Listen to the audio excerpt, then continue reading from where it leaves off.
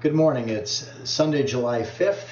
It is the fifth Sunday after Pentecost, and it is, of course, also the weekend of the 4th of July, Independence Day celebrations. Today we consider the mystery of God, whose ways are sometimes hidden from the wise and the intelligent. Jesus associates with those who are often excluded from the religious community. Like St. Paul, we too struggle with our own selfish desires and seek God's mercy and forgiveness. We gather to be refreshed by Christ's invitation. Come to me, all you that are weary. Gathered around word, water, and meal, we find rest for our souls. I invite you to prepare yourselves for worship as together we share the rite for confession and forgiveness. In the name of the Father, and of the Son, and of the Holy Spirit. Amen. Almighty God, to whom all hearts are open, all desires known, and from whom no secrets are hid, cleanse the thoughts of our hearts by the inspiration of your Holy Spirit, that we may perfectly love you and worthily magnify your holy name, through Jesus Christ. Amen. Let us confess our sin in the presence of God and of one another. Most merciful God, we confess that we are captive to sin and cannot free ourselves. We have sinned against you in thought, word, and deed by what we have done and by what we have left undone. We have not loved you with our whole heart. We have not loved our neighbors as ourselves. For the sake of your Son, Jesus Christ, have mercy on us. Forgive us, renew us, and lead us so that we may delight in your will and walk in your ways, to the glory of your holy name. Amen. In the mercy of Almighty God, Jesus Christ was given to die for us, and for his sake, God forgives us all our sins. As a called and ordained minister of the Church of Christ, and by his authority, I therefore declare to you the entire forgiveness of all your sins, in the name of the Father, and of the Son, and of the Holy Spirit. Amen. I invite you to join in singing our opening hymn for this day, America the Beautiful.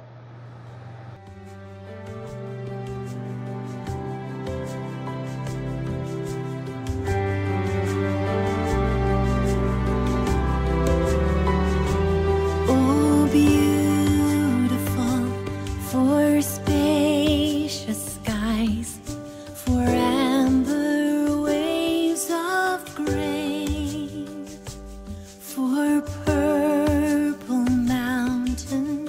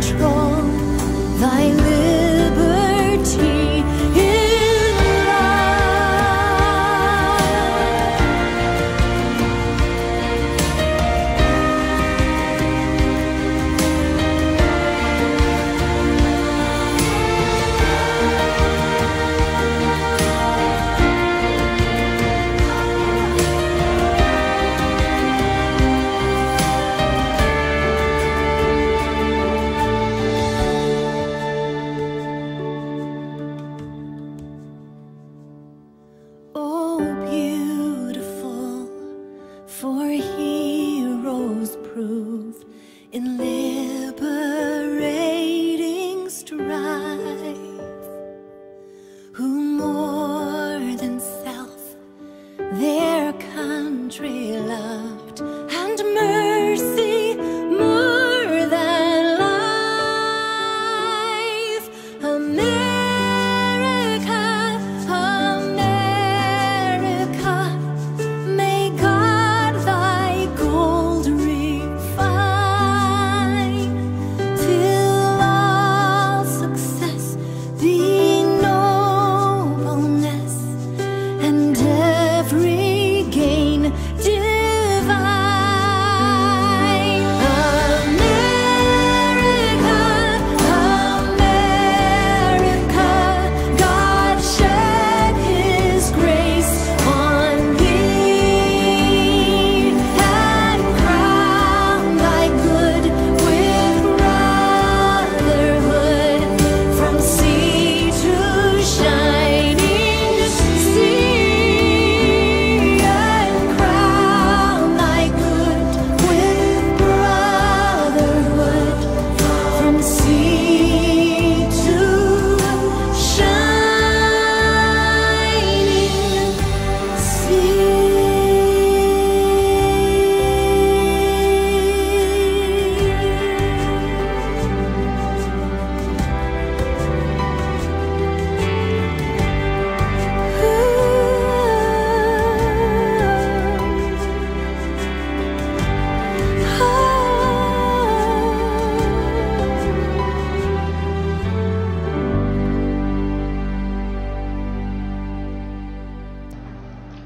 The grace of our Lord Jesus Christ, the love of God, and the communion of the Holy Spirit be with you all. Let us pray. You are great, O God, and greatly to be praised. You have made us for yourself, and our hearts are restless until they rest in you. Grant that we may believe in you, call upon you, know you, and serve you, through your Son, Jesus Christ, our Savior and Lord. Amen. First reading for this week is a reading from the book of Romans in the 7th chapter. St. Paul writes, I do not understand my own actions, for I do not do what I want, but I do the very thing I hate. Now, if I do what I do not want, I agree that the law is good. But in fact, it is no longer I that do it, but sin that dwells in me. For I know that nothing good dwells within me, that is, in my flesh. I can will what is right, but I cannot do it. For I do not do the good I want, but the evil I do not want is what I do. Now, if I do what I do not want, it is no longer I that do it, but sin that dwells within me. So I find it to be a law that when I want to do what is good, evil lies close at hand. For I delight in the law of God in my inmost self, but I see in my members another law at war with the law of my mind, making me captive to the law of sin that dwells in my members. Wretched man that I am, who will rescue me from this body of death? Thanks be to God through Jesus Christ, our Lord. Here ends the reading. The Holy Gospel for this day is the Gospel according to Matthew. Glory to you, O Lord. Jesus spoke to the crowd, saying, To what will I compare this generation? It is like children sitting in the marketplace and calling to one another. We played the flute for you, and you did not dance. We wailed, and you did not mourn. For John came neither eating nor drinking, and they say, He has a demon. The Son of Man came eating and drinking, and they say, Look, a glutton and a drunkard, a friend of tax collectors and sinners. Yet wisdom is vindicated by her deeds. At that time Jesus said, I thank you, Father, Lord of heaven and earth, because you have hidden these things from the wise and the intelligent, and have revealed them to infants. Yes, Father, for such was your gracious will. All things have been handed over to me by my Father, and no one knows the Son except the Father, and no one knows the Father except the Son, and anyone to whom the Son chooses to reveal him. Come to me, all you that are weary and are carrying heavy burdens, and I will give you rest. Take my yoke upon you and learn from me, for I am gentle and humble in heart, and you will find rest for your souls. For my yoke is easy and my burden is light. This is the gospel of the Lord. Praise to you, O Christ. Well, as I said before, it's 4th of July weekend. Independence Day celebrations took place yesterday all across the country and are still many places going on today. It is a day for families to gather together typically, although this is not a typical year. Many fireworks displays have been postponed or canceled because of the coronavirus that's still very active around and among us. There's a lot of things that are not typical this year in the celebration of the 4th of July and Independence Day. There's not a lot, because people are weary and tired, both of the pandemic that we've been dealing with, and weary and tired of the injustices and the violence that continue to take place in our country. Lee Greenwood wrote the song, and it's really a fun song to listen to, in which he celebrates the freedom of being an American. I'm proud to be an American, where at least I know I'm free, and I won't forget the men who died, who gave that right to me, and I'd gladly stand up next to you and defend her still today, 'cause there ain't no doubt I love this land. God bless the USA. It's a wonderful song, and I know a lot of people enjoy hearing it being sung and enjoy singing along with the song in a spirit of patriotism, but these days it's harder and harder to do that, because even though we talk about the freedom that we have in this country, we need to recognize that just because we say that we are free doesn't mean that we really are, or that the freedom that we celebrate is really equal for everyone. We're becoming more and more aware that that's not true, that not everyone in this country is as free as everyone else, or is able to celebrate their freedoms in the same way as everyone else. I thought about St. Paul in the second lesson today, Paul grew up proud to be a Roman, celebrating the freedom that Roman citizens had. Paul was a free Roman citizen.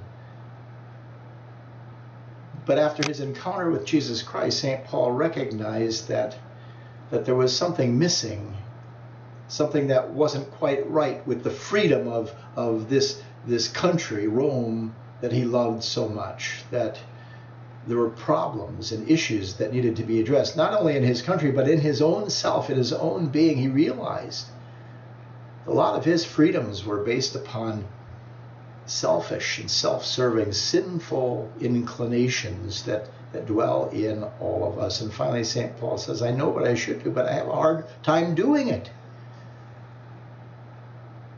How many times have we thought that? I know what I should do, but I have a hard time doing it. Wretched people that we are, we could all say this with St. Paul, wretched people that we are, who can save us from this body of death? Who can set us free from sin?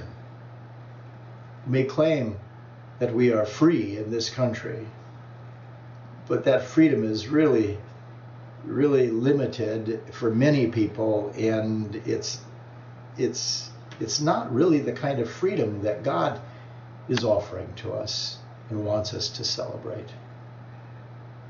We are enslaved to sin. And Paul finally recognizes the only person that can set us free from sin is Jesus Christ. So God sent his son, Jesus, to be born into this world that's captive to sin, enslaved by sin. A world in which there are injustices and terrible things happening all the time. It's really not new, sadly. Jesus says, to what can I compare this generation? He might as well be talking about our generation. It's like children yelling at each other. You're not doing what I want you to do. Well, you're not doing what I want you to do. People are divided and can't agree on what's right or what's American or what isn't American, what's proper or improper. It's weary. And it becomes even more wearisome when it affects our lives. We wish it would just all go away, but it doesn't go away, because the world that we live in, our very bodies that we live in, are captive to sin. We need Jesus Christ to set us free, which is why Jesus in our gospel lesson says, "Come to me, all you who are weary and heavy laden, I will give you rest." In the Gospel of John, Jesus tells his disciples, if the Son sets you free, you will be free indeed. But there's an irony in this freedom that Jesus offers. We are free from sin. We are promised the gift of God's unconditional love, his grace and mercy and his forgiveness. There's nothing we can do that will separate us from God's love. We are set free from sin. But we are set free from sin so that we might instead be enslaved as servants of Jesus Christ. We might live our lives as servants, serving the one who has set us free, Jesus Christ, by loving other people. This is my commandment, Jesus said, that you love one another as I have loved you, that you love even your enemies, those who persecute you, those who are different than you, those who act in ways that you don't agree with, that you love them all in the name of Jesus Christ. It's not easy. It's hard. We know it's what we're supposed to do, but we have a hard time doing it. When I entered into the ministry, just as I was graduating from seminary, before I had been actually ordained, my wife gave me this ring that I wear. I've been wearing it all these years. I can put it up here. It's a cross ring. There it is. Cross ring. And on the inside of the ring, what you can't see, you see the cross, but on the inside of the ring, my wife had something engraved, a phrase engraved, and she had it engraved in Greek because it's words from Scripture. The words are doulos tu Jesu Christou, servant of Jesus Christ. When I was ordained into the ministry, and I wear this ring now for all these years that I've been ordained, 40 years now, it is serving as a reminder to me that that's what it means to be a pastor, to be a child of God, is to be a servant. I look at the cross and I see that cross to remember that this is how Jesus fulfilled his mission and his ministry, by being a servant, emptying himself, humbling himself, by dying on a cross, becoming obedient even unto death. So we are called, all of us, to be servants, to be enslaved not by the world in which we live, to be enslaved not by the sin, the selfishness, the greed, the fear, the anger that dwells inside of us, but to be set free from all of that by the love of God and Jesus Christ, so that we might be enslaved to Jesus Christ, to his love, be servants of God by finding ways to love one another, to proclaim that all people are equal. And until that happens, until we see that happening more and more in our world and in our country in particular, it is difficult to celebrate with pride and joy the freedom that we have as American citizens, when we know that that freedom is temporary, that it is inadequate. If only we could become more and more people who gather together to celebrate, not just on Independence Day, but on every day of the week, to celebrate the freedom that is ours in Jesus Christ, to be servants of God, who reach out and care for and love one another. Wretched people that we are, St. Paul says, who can set us free? Thanks be to God for Jesus Christ has done exactly that. He has set us free so that we might serve. During this holiday weekend, when so many are celebrating the freedom of this country, I think it would be helpful for us as we remember who we are as children of God, servants of Jesus Christ, to look for ways in which we might reach out to others who don't experience the same kinds of freedoms in this country that we do. Find people who are burdened by injustice and by disadvantage in their lives, and proclaim to them the good news that they are set free from their burdens. Come to me, Jesus says. Take my yoke upon you. My yoke is easy and my burden is light. In the midst of a crazy world that has people yelling at each other because they can't get everyone to agree and try to get people to do what you think they should be doing, in the midst of this crazy world, Jesus Christ is still proclaiming to us, come to me. As children, I thank you, Father, that you have kept these things from the wise and the intelligent. In other words, this knowledge of knowing who we are as children of God is not something that really makes sense. It's not something we can figure out and beat it into someone else as something they need to do or need to know. It is something that just comes by faith. The faith of children, little ones who simply believe that they are loved. So we are children of God, loved, forgiven, and called to serve in his name. Amen. Now may the peace of God, which passes understanding, keep our hearts and our minds in Christ Jesus.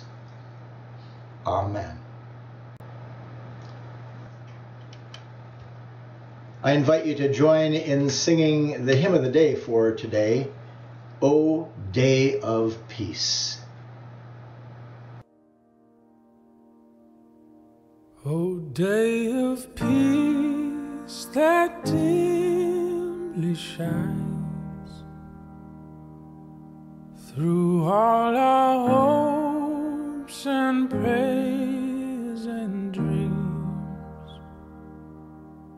guide us to justice, truth, and love, delivered from our selfish schemes.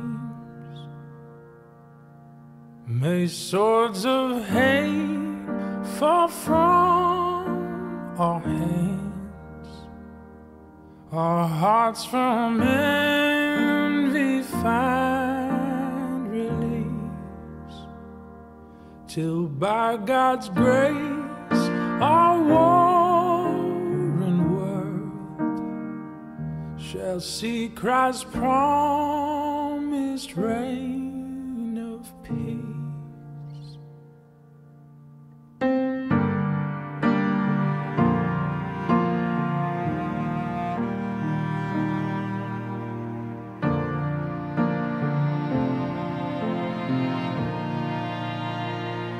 Then shall the wolf dwell with the lamb, nor shall the fierce devour the small, as beasts and cattle calmly graze, a little child shall lead them all.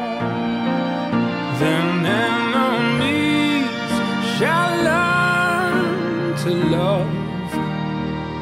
All creatures find their true accord. The hope of peace shall be fulfilled, for all the earth shall know the Lord.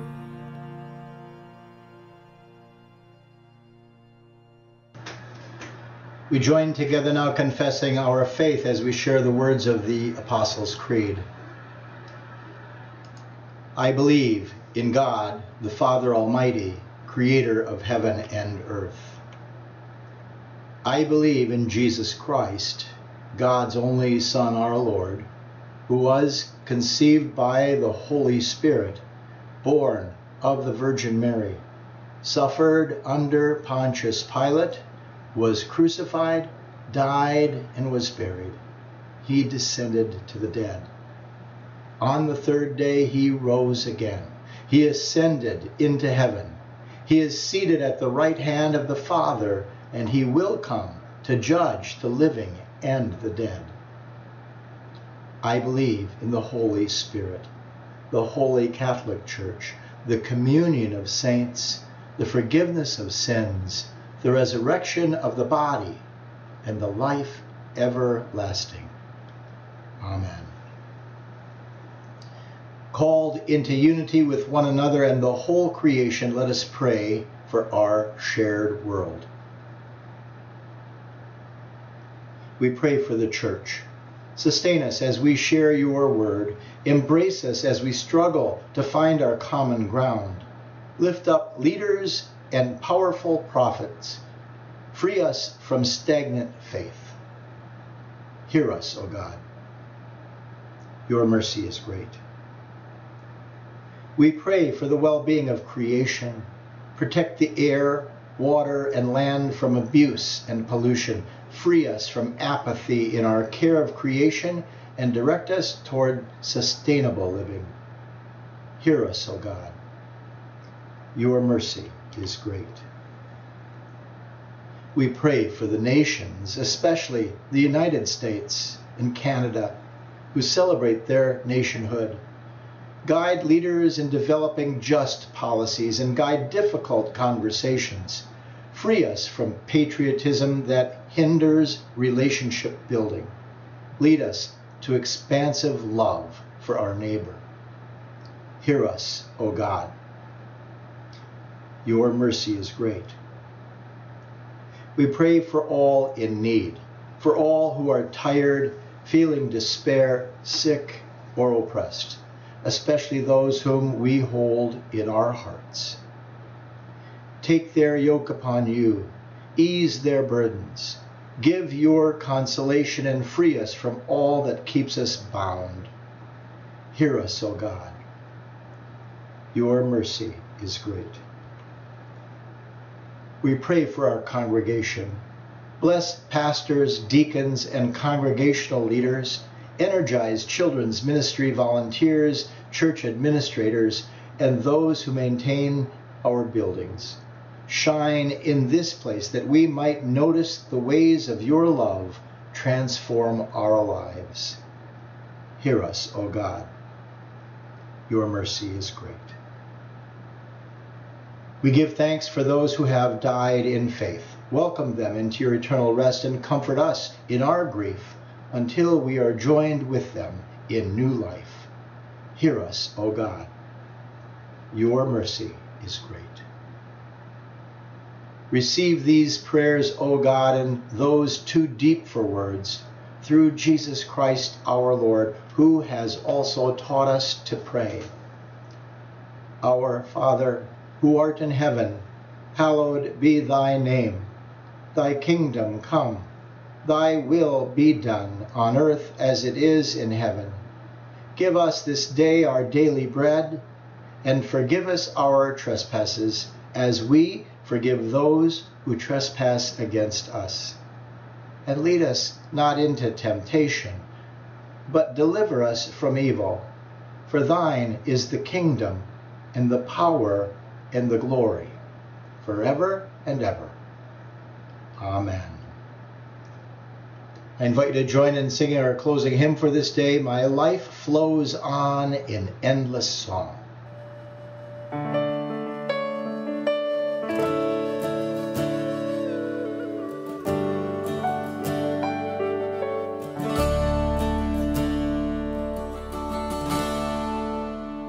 My life flows on in endless song above earth's lamentation. I hear the sweet, though far off hymn that hails a new creation. No storm can shake my inmost calm, while to that rock I'm clinging, since Christ is Lord of heaven and earth. How can I keep from singing? What though my joys and comforts die? I know my Savior liveth. What though the darkness gather round? Songs in the night he giveth. Through all the tumult and the strife, I hear the music ringing. It finds an echo in my soul. How can I keep from singing?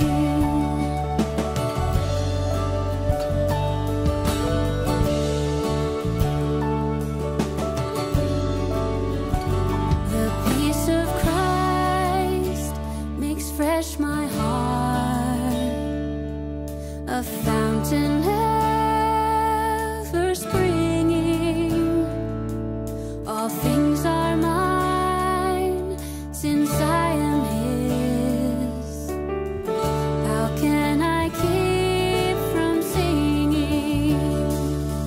No storm can shake my inmost calm, while to that rock I'm clinging, since Christ is Lord of heaven and earth. How can I keep from singing? My Savior God, to thee. Then sings my soul, my Savior God, to thee. Then sings my soul. How can I keep from singing? How great thou art!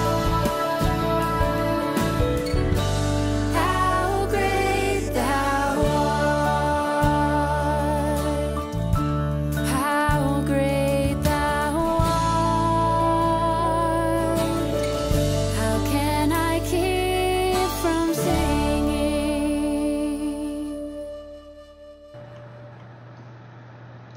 Neither death nor life, nor angels, nor rulers, nor things present, nor things to come, nor powers, nor height, nor depth, nor anything else in all creation will be able to separate us from the love of God in Christ Jesus. God, the Creator, Jesus the Christ, the Holy Spirit, the Comforter, bless you and keep you in eternal love. Amen.